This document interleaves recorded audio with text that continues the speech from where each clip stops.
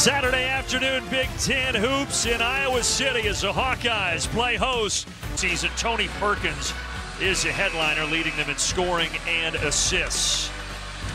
Christensen, Bill Eck, and Jeffrey High-Knees Anderson as Wisconsin wins the tip. So they lost 4. Much better when they initiate from the post and work outside from that. Right now it's Klesmit trying to get inside.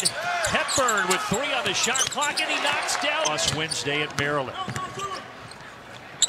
See Tony Perkins trying to get in that lane. Iowa's got to get back to scoring right back. Really good move by John. 2 come to Wall, back out to Klesmit. He's going to have to put this up. Patient kicks it out, and another 3 goes down to the backcourt. Oh, great work on the offensive glass by Tyler Wall. And that creates the reload, but Klesmit cannot hit 72. The Badgers were hot that game. They shot over 50%. Storr hit one a moment ago. 2 for 2 for number 2 there.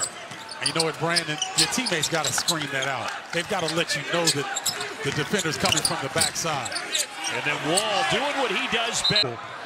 Rebounding is a way to really gauge energy and effort. 15-footer is pure for Peyton. Caffrey was going to have a play set up to get someone a good shot there. Sanford, the recipient. Nolan Winter, foul and count it. I tell you what, Carter Gilmore was such an impressive box out. The ball hit the floor. You don't see that too often. Winter in rhythm. Well, how about Nolan Winter? Was it that not only did she break the record, she did it by hitting a logo 3 on this end of the floor. There's a jumper for Peyton Sanford.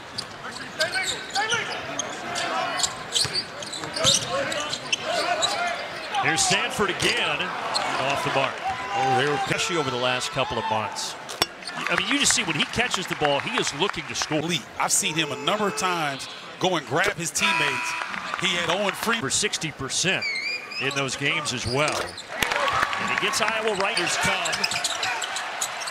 Blackwell, good pass to Wall, and then back out. They're going to have to put it up quickly here. Blackwell, wow. Pinnacle Bank, don't they? They got another win by 19 points today over Penn State there. Purdue at the top, then Illinois, Wisconsin right there. And then it's. I do think Michigan State is starting to round into March shape like we've grown accustomed to seeing. Oh, man. Well, McCaffrey fell, and Chucky Hepburn. Hepburn, a little wild with a pass, but it gets there. Great feed, Blackwell to Crowell. Offensive possession, Brandon. Chucky Hepburn's speed and power initiating the offense kept Iowa on their heels the whole time. Well, that's a tough finish for Peyton. Certainly the right call on the first foul on Tyler Wall. Here's Cricky, rejected. Well, it's not Klesmit. Tony Perkins might try Hepburn there with picking up that first foul. He'll have 1,000 points for his career, and now he sits on 999. Low key everywhere else, though. There it is. Welcome to the 1,000 pointers, and the Indiana Fever have the #1 pick in the WNBA draft, so that kind of thickens the plot a little bit. Oh, no doubt about it. Oh, there's a nice feed. Iowa is really struggling defensively here to start this game. Wisconsin's getting any look they really want. There is Connor's brother, Patrick McCaffrey. And already 5 of 7 from deep. So any kind of way they want, they're able to score. Yeah, they've hit their last 5 shots of the Badgers, and they're up a dozen. Freeman spinning and using the left. Kick out, Hepburn thought about it. Back down into the big fella. And he gets revenge on the young freshman. He does. Back and down, Crowley into the lane. Then he gives it up. Way off the mark. Game from the jump. Good help defense by Peyton Sanford. Inside, Gilmore patient, and he's fouled. Yeah, when you can get a guy that's 6'6", 6'7", that's as strong at St. John's. Mike Anderson was fired. Of course, Rick Pitino, the coach there now, but A.J. Storr wanted a fresh shot fake there from him. Oh, he almost dragged that pivot foot. Sanford contested and off the mark. Out of back. Maybe it just gets better with age as you stop wrestling. I don't know. It might be. It just looks painful. 10-footer is good for Laji Dimbele. I mean, use the rim. Nice reverse. He played with his dad, Glenn, at Illinois. Yeah. Glenn was a player. I don't know if he's as good as John, though. Dix lays it. That's right. That's right. 84 to 88. Hepburn stepping back, long three, left it short. I've tried. And also, he wants us to tell you that you're supposed to seek medical attention. Josh, energy, and the sellout crowd trying to give them more of it. Crowell, he can shoot that, and he knocks it down, nothing, but he missed it. Here comes Harding. Open look. This might be Brock Harding's coming out. For Peyton Sanford, he's going to have to get help. Harding was there for a moment. Storr cutting down the lane. Off the glass. Tough finish. Yeah, they know each other well. They're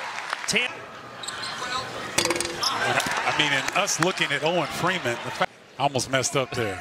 I had to catch myself. You caught yourself, though. Yeah, I had to catch myself in a lot of ways on the offensive end. Free throw goes down. He had 16 of them. That's a stat. Just showing you. They've made some headway here on the defensive end. Shots at the Hawkeyes.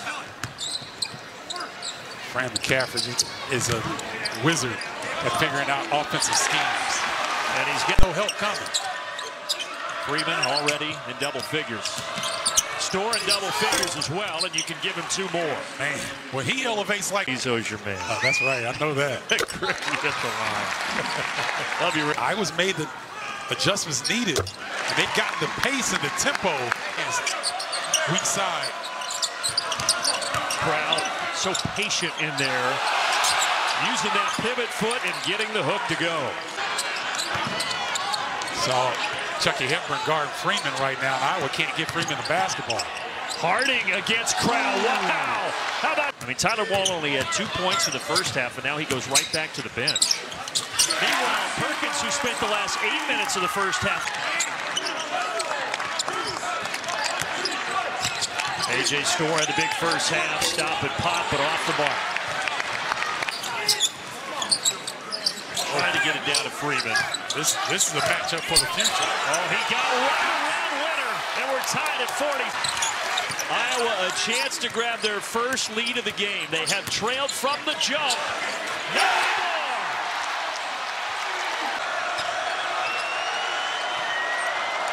Can A.J. Storr create? Oh, that's a beautiful pocket feed. He can create. He finds Crowell on the right. Start this half. Seems to have carried over from their finish in the first half. Josh Dix curling through a screen and hitting a 17-foot. Crowell, they called it clean. Now Cricky on the baseline. Sanford. Boy, those count. In any better position defensively. That was pretty by Peyton Sanford. I did see the face. It was not pretty. Inside, good runner. The fair. Yeah, this with the tempo like this may favor the Hawkeyes. Josh Dix, another lead change. Expect him to get activated as well. What a battle this has been between Freeman and Crowell. Perkins fading and hitting. He has really picked. And that is the 3rd foul on Peyton Sanford. The wall has been for Wisconsin. They need Sanford's in this possession. Somebody's going to have to get the rock and break him down. This is the guy to do it. Fading away. Pretty shot from number 20. Contact. How many wings can keep him from going where he wants to go? And it's in a lot of different ways. He's got 15. He averages a team.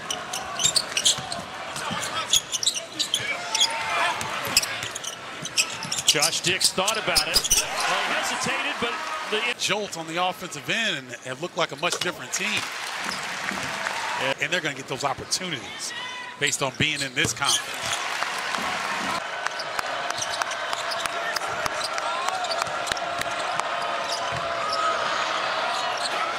Wall off the window. Lucas White down there because Tony Perkins ran right over him, but he's a pro, stayed in the game. Mid-range jumper, Josh Dix. Largest lead. Peyton Sanford back in the game with 3 fouls for Iowa. Hepburn over the top. Crowell missed it, and he's going to go where he's been. 1-1. Good enough. Got Freeman, maybe? It's a little unclear there. Yeah. 7 different players between the two teams in double figures already.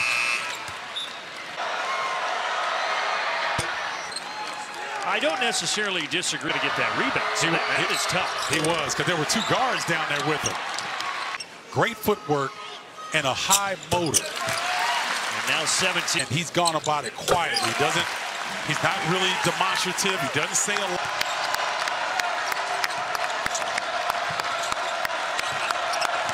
A.J. Storr muscling his way to the basket. They want to go A.J. Storr against Price Sanford. Couldn't get it to him.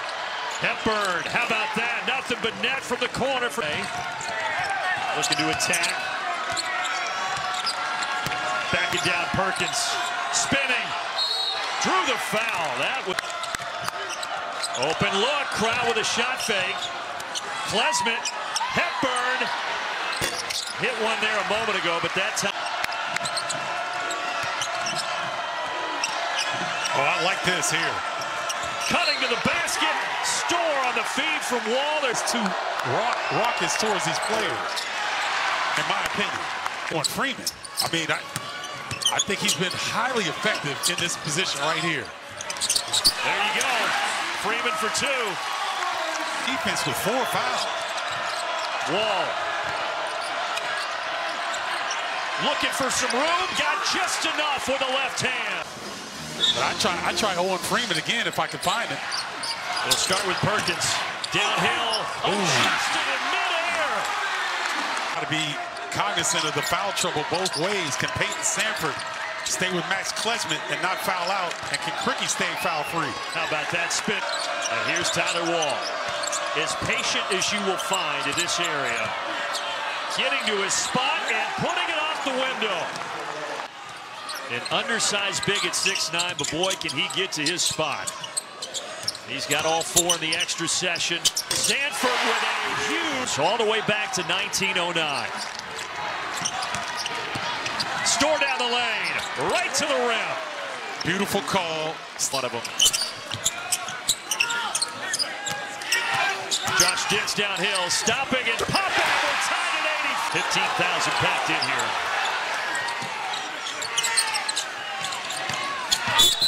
There's a bump. Sanford.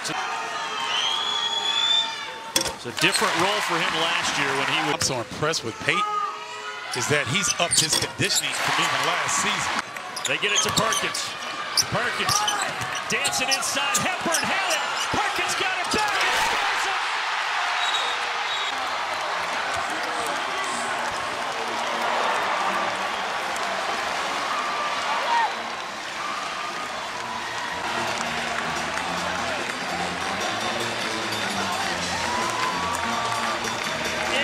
Time 80. Eventually, we needed 5 extra minutes, and Tony Perkins